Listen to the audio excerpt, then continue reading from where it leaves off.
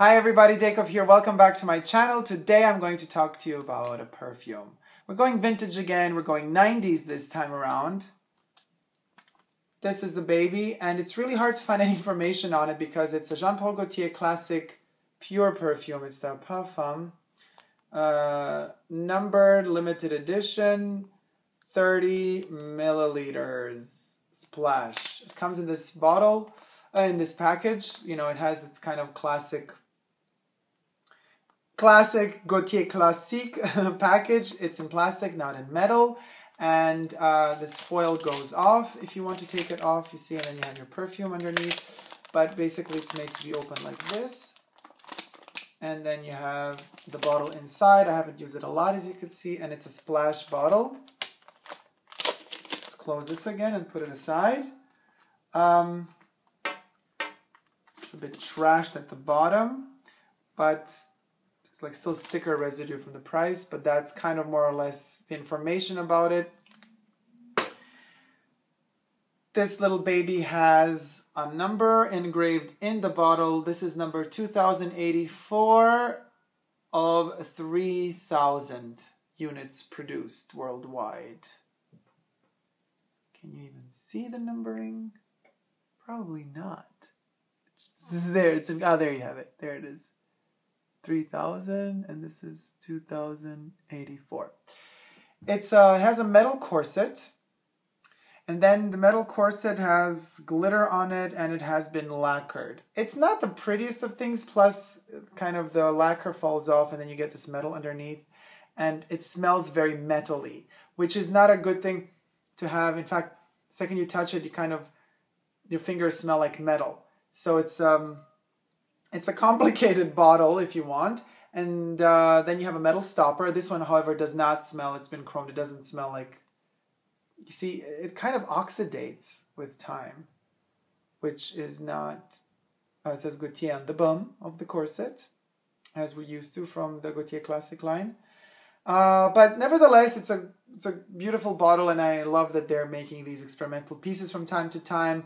I purchased this way back. God, when did I purchase this? I bought this in Galeries Lafayette in Paris, way back. I don't know. I can't even remember the year. Maybe 2009? 10? 8? I don't know. But anyway, it still smells divine. And you literally open it up like this as this little tiny stopper. Very classic. And it's, I would say, kind of a non-reformulated version of the pure perfume. I do believe that the eau de toilette has been reformulated. Let's just flip it over to get more liquid out here. More juices so that I can review this baby properly. All right, there you have it. Now let's read quickly the ingredients. It's so hard to find the pure perfume ingredients, and I haven't found online any place where I can read the ingredients of the actual pure perfume, so I'm gonna have to stick with what they tell me about the eau de parfum. And the top notes are rum, tincture of rose. Then we have middle notes, vanilla orchid and narcissus. Base notes are sandalwood, tonka bean, amber, and vanilla. But for those of you who know my perfume reviews, know that I often say, or always say, I hate vanilla in perfumes. It's just too overpowering, but not here. I don't even sense it here. Such a 90s smell of theater, and what did Gaultier say? He wanted it to smell like lipstick and feathers and the dust of the theater before or after a show, like an old French theater. Oh, it's very intense. It bites a little, but just a little, because it has that creaminess in it as well, that kind of like, the cream kind of like softens out, evens out the edges of that bitey thing, which is something alcoholic, aldehydic, benzoine, or I don't know what it is. It's a very specific scent.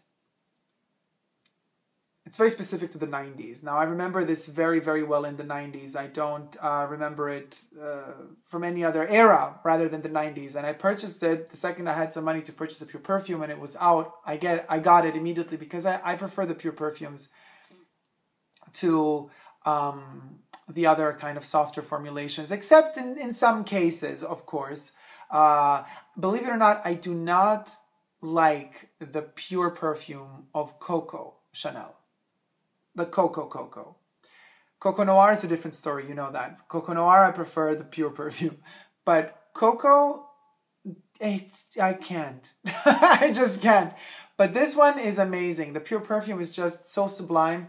Eau de Toilette is also really good. I also have the Eau de Toilette, but the pure perfume is... I also, somewhere in my archives, I would have to kind of dig it out. Where could it be? Let me think. I'll be right back. Stay tuned. So I'm back. And while we're at it, I was thinking, let's just do this properly. I'm going to show you everything at this point. So this was the special limited edition bottle. We're talking about the pure perfume. I have it on my hand. Now, this little baby is the original. Really hard to see. The reflection of the light. This is the Jean Paul Gaultier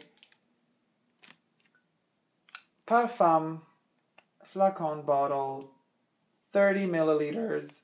I'm losing my voice. This is how it looked like. This is how the package was. It had its open here, tear the strap, and then you take off the foliage, and you have your beautiful can, your Gaultier can. This is the original from the 90s. It's a vintage bottle. It's a vintage piece. Let's be very careful. I don't want it to fall out. And this is the actual from the commercials. You can go and YouTube it even. I think it's available on YouTube. This is the original bottle from, this is the first, the corset, the famous Madonna corset as well. This is the first corset used for the Gaultier pure perfume. This is also a metal corset. It's very cold to the touch. And you take it off of its little stand, and you also have the Jean Paul Gaultier inscription at the bottom there. Very beautiful. This is the bottom of the can. And this is the perfume. It has its, like, the little thing that they put on the sprays so that you wouldn't spray yourself, that you wouldn't spray your bag or whatever if you carry it around. But this is a splash. But nevertheless, they put this on the splash as well because it's so iconic, and that's how basically the bottle is supposed to look like with this little thing on it. So they left it there. If you would purchase it, you would get it. You would get this little metal thingy, even though this is a splash and not a spray. So this is the original bottle. This one is unused, and I keep it, for the archive purposes, because this is when design was still daring and amazing. They wouldn't do this stuff anymore. And it has this little sponge on the inside so that, you can see it in here, so that the bottle is protected and it doesn't slip around and move around. When it's closed, there you have it. Then moving on, I love the tiny little bottles. This is, so this was a 30 milliliter. This is a 20 milliliter rendition of a Classique by Jean Paul Gaultier. This, however, is an eau de toilette in the Classique form, not the refills. So if I take this off, again, we take the foliage off, and we have another little baby can here. And here we have the tiny little corseted lady in 20 milliliters, also with the Gaultier insignia at the bottom. Here is all your information. And this is a tiny little 20 milliliter spray. I also love the eau de toilette, but I just had to have this because it's so small. I wish Chanel made, or not just Chanel, but other brands made like 20 milliliter versions of these perfumes because they're amazing. I love tiny bottles. It's just great. Also practical for travel. Let's put, so yeah. So you see, now you see why the purpose of this little thing. So pull here. You take it off, and now you deblock the spray. So now you can actually spray it on. It's a much lighter scent, I would say. Already smelling it in the air. Let me just clean this a second. Okay. it smells cheaper, less rich in texture than the pure parfum does. So let me hold this in this hand. This is the eau de parfum. The eau de toilette is here, and the parfum is here. Two totally different experiences, because here the eau de toilette is more bland. It's more empty. You know, it's more flat and empty. It doesn't have that richness, that creamy, oily, textured richness. Also, the color of the liquid shows, you know, look how dark and intense this one is and how much lighter that one is. I mean, they're both pretty intense, but, and you just want to eat this one. It's so buttery and textured and layered and opulent. It's really, really, really the eau de toilette maximized by 150,000. It's just like boof, all the way way up there. I don't know exactly if that rich, tasty bit is also like, and the roundedness of it and the kind of makeup-y feel of it is due to the narcissus. I'm not so sure about that, but definitely I get the sandalwood and I get the spices and I get the woodsy heart already, like without it even developing too much. Here, it's more cheap. It's like a freshy, like an easier scent, more summery if you want, more for the daytime. This one, if it's pretty warm outside, you can only use this in the evening. You could use it during the daytime, but it's not allowed to be very hot outside. And whenever I whenever I use any one of these perfumes from Gaultier, any one of them from the Classique range, I need to be in the right state of mind. I need to have that psychological, my God, what's wrong outside with these police cars and everything? It's like the whole city is kind of burning and in flames. So annoying. We're filming here, people. Like, it's important. How dare you, like, have shit going on in the streets when we're filming a perfume review? Like, there's anything more important than a perfume review? No. So, as I was saying, you have to feel very confident. And in fact, why am I yelling at the police outside? It's because I feel confident. The second you wear this, well, first you have to be ready to wear it. I was ready psychologically today because I wanted to shoot this video. So I felt it. I felt like, yeah, I feel like Gaultier Classique. Let's go for it. Let's do the Classique review. And you have to feel that strength and that vibe for yourself in order to be able to review it and in order to wear it the whole day, because it's a perfume that demands attention. And you have to be top notch to pull this perfume off with your attitude. You gotta be sassy in a way and zesty, because this perfume is like all of the amazing and incredible commercials that have followed it and that have surrounded it and framed it from the 90s to today. Like the commercials, it's very baroque, very opulent, very, very rich in a very sophisticated, very French way, though. It's a very French fragrance. I have to add that. It's a very typical French 90s fragrance. Poison by Christian Dior, on the other hand, the review, you can also check it out. I did that as well. Is not a typical, uniquely French type of scent. This one is, I would say. It's a very, very 90s French scent. Classic. Le Male, on the other hand, is a different story. They kind of came out almost at the same time. But definitely do me a favor, go check out the original first commercial for Classique by Jean-Paul Gaultier. It's a masterpiece. I think Jean-Baptiste Mondino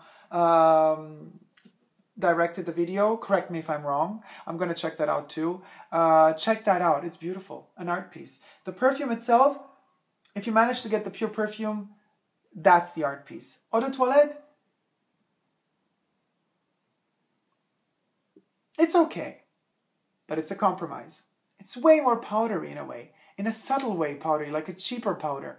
This one here is going to get powdery with time, but it ain't powdery yet. It's still rich and creamy. Like the powder maybe is going to kick in later, but the eau de toilette is watered down. It's so much watered down. The parfum,